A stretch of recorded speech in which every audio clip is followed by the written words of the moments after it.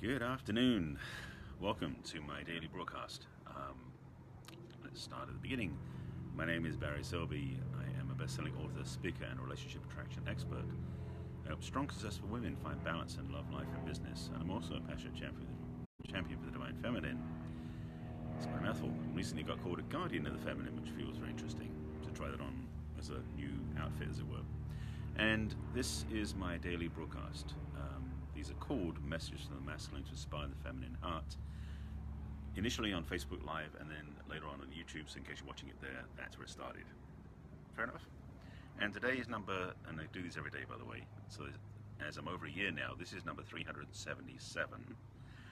And today's topic is real relationship is not a numbers game. And you may already get where I'm going with this, but I'll explain anyway, just in case you don't really know what it means. So I'll put it into some context. And the reason I'm saying this is because, well, I was on the phone with a matchmaker earlier today. Yes, I have a matchmaker scouting for me. I'm not a client of theirs. They're using me for their clients, which is so interesting. And as a coach, just said I would offer my services as, but that would be a whole other conversation and a whole different setup. So today's inspiration was about this feeling that for some, not all, but for some of the services out there, put it that way, it is a numbers game. They're just putting people together and hoping that it's almost like if you throw things at the wall enough times, something will stick, like bad spaghetti. Actually, good spaghetti does stick. But you get my point. It's this sense of just repeating the same thing again and again, hoping something will work out. Now, since I just said that, I know I've got to use the quote from was it Albert Einstein? Yes, it was. I'm thinking of somebody else's quote for a second there, which basically is the definition of insanity is doing the same thing again and again, expecting different results. So if you're going out on date after date after date after date as a repeat cycle without changing anything, if you think it's going to be changing, if you think without changing anything along the way, the result will change, you are basically insane. Sorry to break that to you, gentlemen. No, that wasn't very subtle. I want to make sure you get the point. The mindset of these apps and websites and services and matchmakers is basically around the idea of hoping you find a right match based upon some criteria, because it is an algorithmic system. Yes, it's a system of algorithms. But matchmakers, same as dating apps, which are basically based on the ideas of matchmaking, put together specifications and data based on what you input and try to find you a match with somebody else, which sounds mechanical because it is. And these systems are still a game of numbers, and it is a game where they hope it'll match up, but there's no guarantees. And frankly, unless you have lots and lots of years to play with this and you don't really care about what happens and your money to spend and you're not attached to any of this stuff, then go ahead and do that. But if you're like most of my clients, and me included, to do that sort of habit, to continue out there dating and recycling and do the same thing again and again, it isn't thrilling, it isn't appealing, it isn't fulfilling, and it doesn't provide results. So I think you get my point where I'm going with this. Well, let me exaggerate it one more time, take one more step, which is you could have as much luck, if not more luck, going through your friends on Facebook to find somebody by random gambling and going click, see if that one works, click, see if that one works, click, see if that one works, than you will if you go through some of those systems. It really is that arbitrary sense, and the results aren't what you want. If you're like my clients, or if you're like me as well, you'd rather have a clearer vision, a clearer intention, a clearer idea of what you want, and you'd also want to have a better sorting system, as it were, a better way of divining, finding your way through to the one you want to be with. If you've been watching my broadcast for the last year and a bit, you would know that's kind of where I speak to. And so I'm going to put that in this context to give you some key suggestions, indicators, and guidance. If you're using the dating apps, yes, even the dating apps, or the dating sites, matchmaking sites, matchmaking apps, etc., etc., etc., and matchmaking people rather, or services, those are all tools. Those are just simply different avenues to drive down, as it were. If you're looking to get to San Francisco, and San Francisco represents your ideal partner you want to be with, and you're in LA right now, there are several different ways. Well, let's make it New York, because it's got more divergence there. So you're going from LA to New York. There are 17 different ways, and if you want to deal with the different side roads and circuits and roads and going by plane and by train and all the other things, there's a plethora, in fact, of different ways of getting there. So the point is, it's more about knowing you want to get to New York than it is about the vehicle to get you there. Let me say the piece again so you can understand what I'm talking about here. There are many, many ways of getting from... No, back up a second. Let me put another way. Recontextualize that for a second. Once you're clear about where you want to go, say New York, then the ways you can get there are multitudinous. There's another big word. Plethora, multitudinous. I'm throwing big words out there today. So what it comes back to is, it isn't about the vehicle, it's about the goal. Now this is going to sound a bit law of attraction based, because it is kind of based on law of attraction, which I've spoken to a few times before in my broadcast, because it does tie together, is as, so I'm looking to recontextualize this in the context of this piece. If you know what you want clearly, then the way to get there not so much doesn't matter, but it's almost automatic. So for example, if you know what you're looking for in a relationship and romance, and I talked about this yesterday in the idea about getting busy in life and living your life instead of waiting at home for that person to show up and twiddling your thumbs hoping they'll show up. It's like, no, get out there and live life and know what you want to do. Be active. In this context, what I'm talking about is knowing clearly what your vision is, your intention is, and I'll get to that in a second, supports you being able to meet the person you're looking for. And wherever they're based, there'll be ways that the universe will conspire to connect you with them. And it might be through a smartphone app, or a Facebook connection, or you bump somebody across the street, or you knock into them in Starbucks. I mean, it could be that random, in quotes, but it's actually more specific.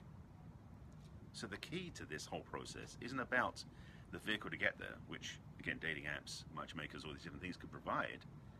It's about knowing what you really want up front. Your vision, your intention, your image of what you want, your feeling, tone, established creation of what you want to have in a relationship is where it starts. And that's where you eliminate the numbers game. So let me give a couple of pointers to that before I tell you how you can find out working with me. Yes, I'm promoting myself in this broadcast. So I've let it out of the bag.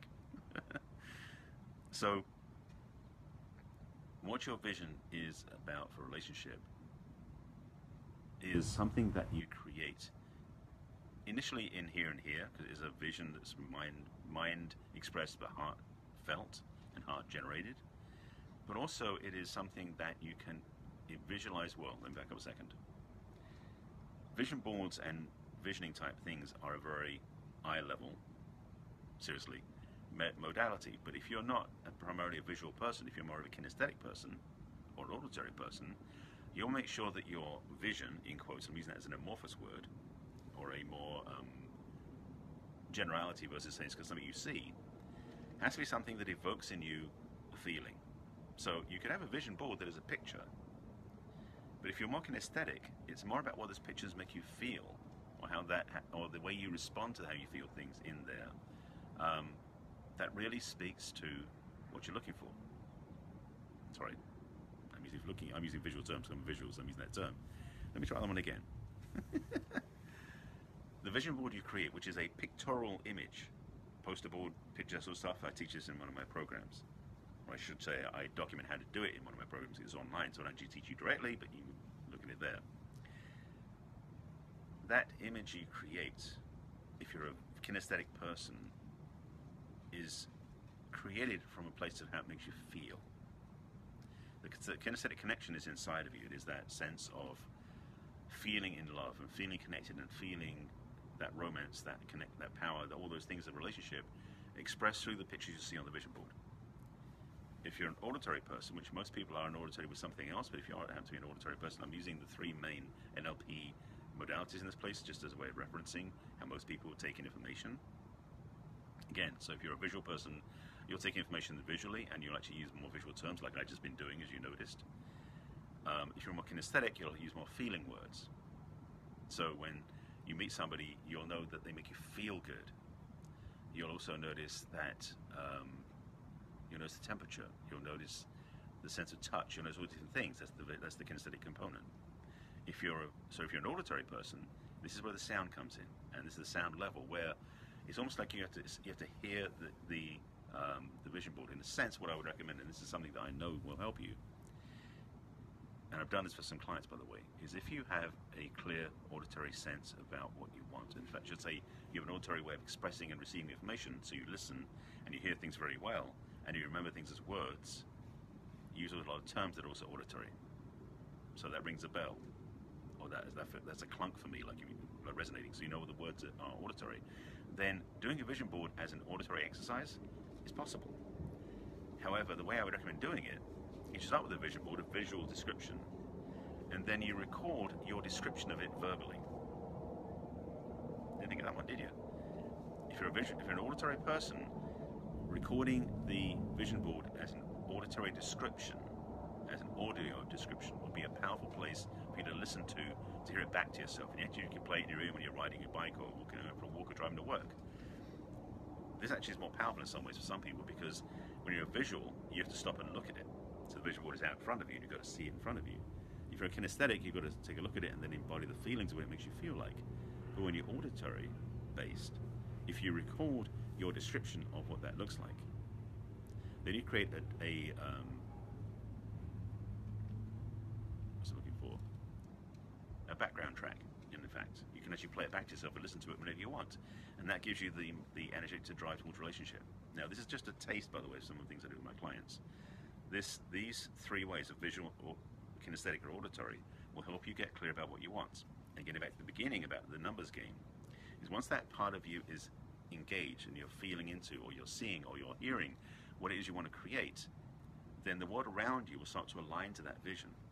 So whether you then go back to your dating apps, matchmakers, dating sites, Facebook, whatever you used to get there, will actually be more accurately guiding you to where you want to go. When you've done that vision board, as I mentioned at the beginning about the New York LA thing, once you know what New York looks like or sounds like or feels like to you, using that rather bad metaphor, then the ways to get there will show up. So again, especially now this is important for the ladies especially, but for men it works too, but especially for you women watching this, having that initial place to start from, the place that is attracting what you want.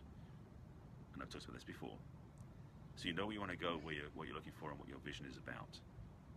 Then you can go there more accurately, more clearly, and also more efficiently, and save a lot more time. The other part of this is, I'm just making sure I'm not shooting myself in the foot by saying this. Ladies, the power you have is an attraction. I've said this before. In your feminine power, your feminine majesty, and men in the feminine can do this too, but it's more natural for women to do in the feminine. If you can start pulling in the vision of what you want to create, he will show up more easily. Meaning that he will find you once you're out in the world living your life. Not sitting at home. I talked about this yesterday. You need to get active. So what you have to do is broadcast. That was 376. Spoke about what you need to do in your life to get out there to really attract a relationship. This is getting clear about what sort of relationship you want to attract. So it's a next step, as it were, from yesterday's broadcast. That fits together rather well. Okay, good. Well, fits together rather well. Did this way. That was like fitting together. Yeah. Okay, you got my point. So, I think you got my point about this. Start with your vision first, and then you'll find the path to where you want to go, revealed, and you'll get to where you want to go. If this appeals to you and inspires you, I have a program online, which I'll tell you about if you want to find out more about it. But I'm not selling anything through this broadcast. These are always informative, ideally, and inspirational. But I do always offer you an invitation to talk to me about what you're looking for. So if you're looking for this and you want some more help in this area, reach out to me. How you do that is on my website. My website is my name, barryselby.com.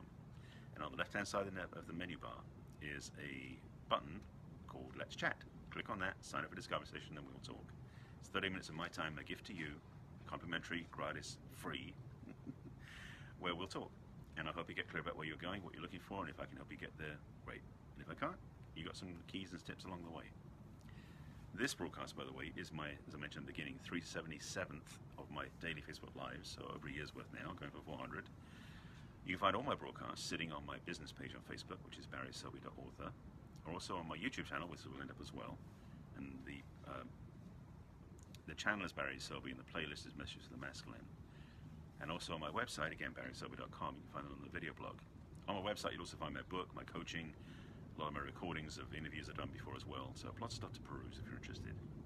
And with that, homework. Yes, if you haven't seen my broadcasts before, I do give homework pretty much every time now. So I should warn you before I started that there's going to be homework. If you choose, not required, but if you choose, you can, in fact, start leaning into this process. First of all, get clear about what's your primary modality. Are you a visual? Are you auditory? Or are you kinesthetic? Which one of those three is your predominant way of taking information in? You'll notice by how you say things, what words are coming up in your descriptions, if they are more visual, auditory, kinesthetic words. When you do that, that'll give you a basis on which to build out your vision board. And as I mentioned in the broadcast, your vision board can be visual as a reference point if you're a visual person, kinesthetic by doing the vision board and then feeling into it, what it feels like for you to embody and take it on. And if you're auditory, vision board again, but this time you describe it to yourself. Either you do it out loud, I didn't mention this earlier, but you can either do it one of two ways. One is you do it out loud. Each time you look at the vision board, describe everything out loud so you hear it to yourself. Or if you want to make it more efficient or convenient, you can do the same thing but record it and then play it back to yourself at other times. That's a big win, by the way. For those of you who are auditory, you've never thought of this before perhaps, it can change your life. Because vision boards are not just for relationships, they're for other things too. All right, that was a big teaching I just dropped in your lap, and there's your homework. So have fun with that. If you haven't done a vision board before, I recommend it. If you want help in how to set one up, I can help you with that too. Reach out to me again, as I mentioned, and get started. If the summer's almost here, you want to have love in the summer, real love, not just another cog in the wheel, another number. Try this on for size. I think you'll find your life will improve. Thank you for watching. Thanks for being with me as always. I'll be back in tomorrow, number 378. We'll see what that topic's going to be. I don't plan ahead. But thanks for watching and thanks for being with me. I'll see you again tomorrow. Bye.